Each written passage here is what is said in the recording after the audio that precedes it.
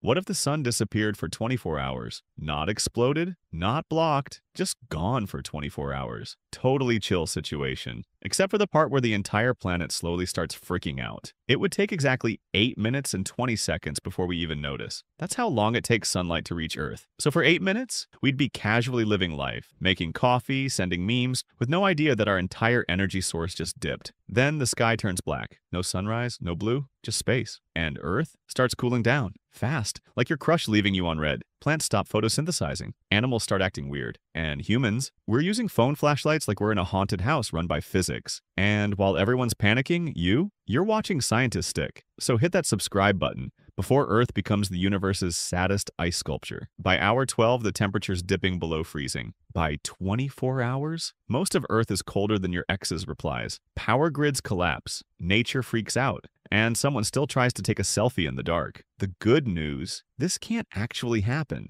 The sun is incredibly stable. The bad news, you just realized how much we depend on that flaming ball in the sky to not ghost us.